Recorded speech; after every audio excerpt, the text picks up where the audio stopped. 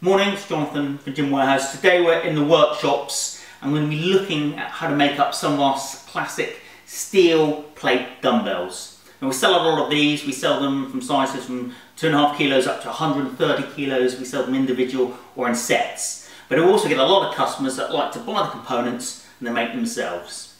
So the components are the plates, the handles and the steel collars.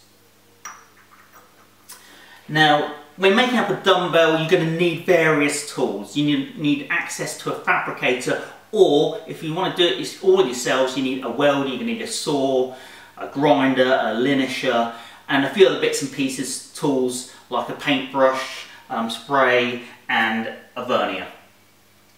So today, we're going to look at making up a 22.5 kilo dumbbell. I've already selected the plates here.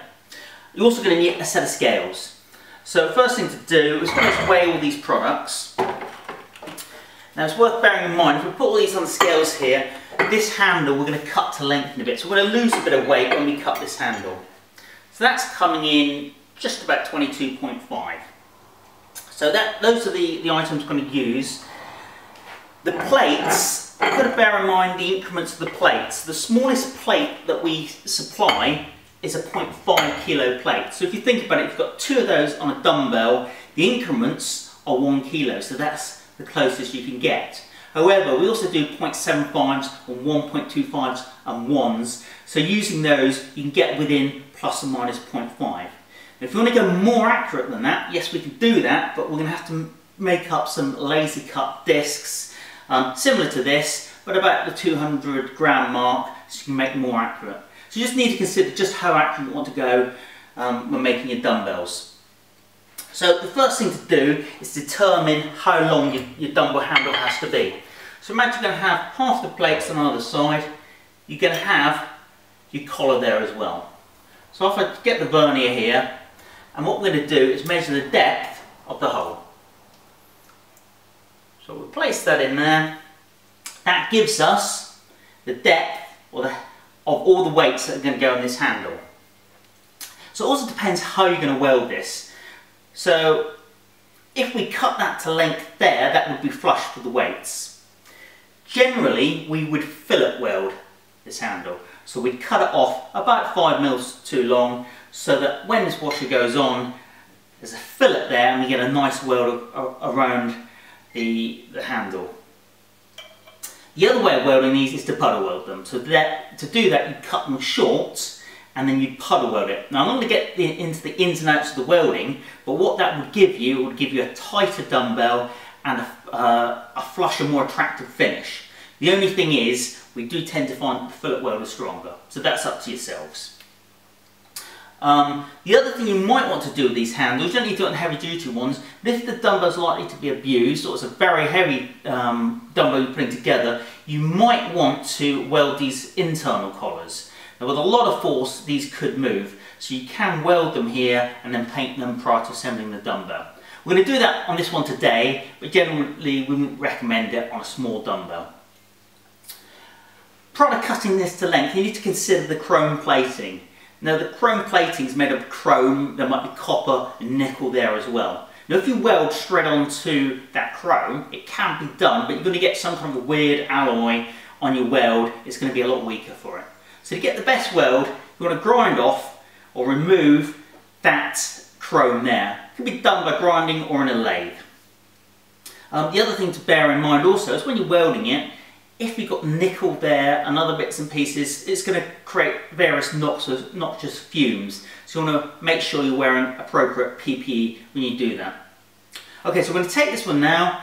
We're going to go cut it to length, obviously removing the chrome first, and we're going to weld these collars on the inside and paint them, and we'll come back here and look at assembling the dumbbell.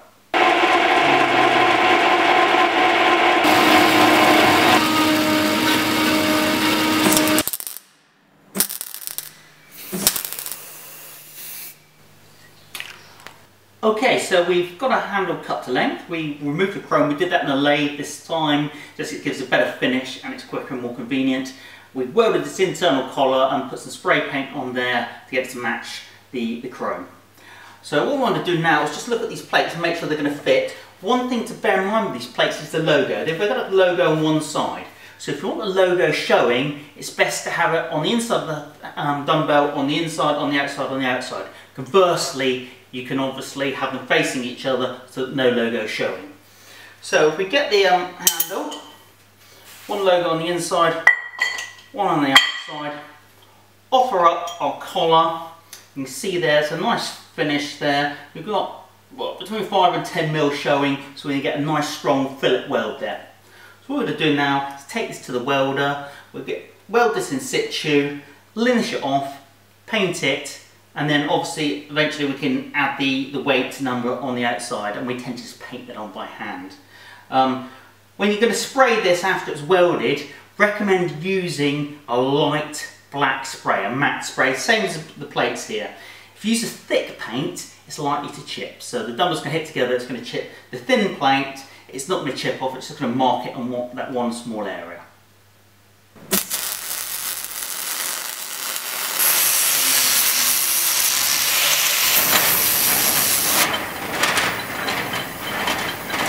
So that pretty much concludes the manufacturing process of our classic dumbbell.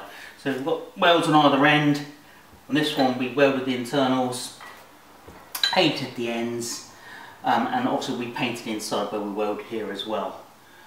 Obviously with this type of dumbbell, the classic dumbbell, the ends are loose, they will rotate. Now if you don't want to do that, if you want fixed ends, obviously you've got other styles to go for, and we have in the past used a spring mechanism which creates a lot of friction on these and stops them rotating. But to do that you do need a 100-ton press and a far more comprehensive workshop to make those up. So it's not for the faint-hearted. So for this one now, all that remains to do is paint the numbers on. You can use a stencil for this, but we tend to do it by hand with an artist's brush, and the paint we just use Hammerite, a smooth white. It's a lot thicker paint, but you need more colour density to show these up. Obviously the advantage of this style of dumbbell, you can rework them if someone abuses them and they get damaged and they be reworked. And obviously with a long time and the number wears off, starts wearing off, it can just be touched up very easily.